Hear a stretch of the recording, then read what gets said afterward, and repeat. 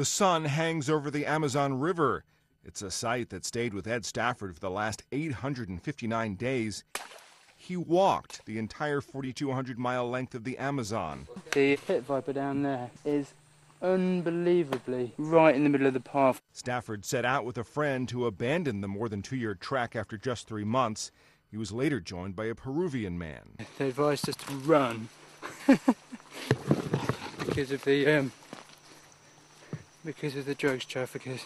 Monday, they arrived at the Atlantic Ocean in northern Brazil. It's unbelievable. It's just fantastic. I didn't think it was going to sink in here and now, but I'm just overwhelmed. It's fantastic. The trip started April 2nd, 2008 on Peru's southern coast. Stafford told the AP near the end of his journey that he hoped his feat would raise awareness of destruction to the rainforest.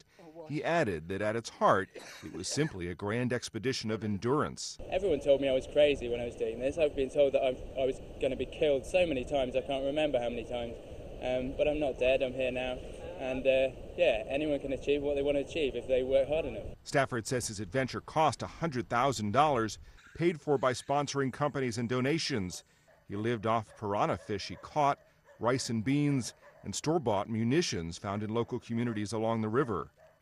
Matt Friedman, The Associated Press.